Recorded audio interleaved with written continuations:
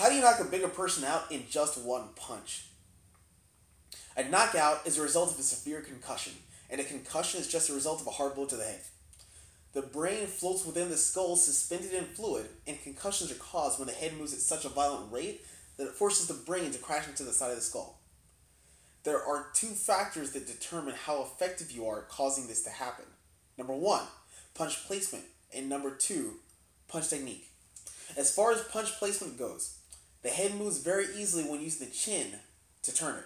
A strong punch landed right on the chin has the ability to move the head much more violently with less force, thus causing the knockout effect. For this reason, punches, even straight ones, that attack the chin at a slight angle tend to generate more knockouts.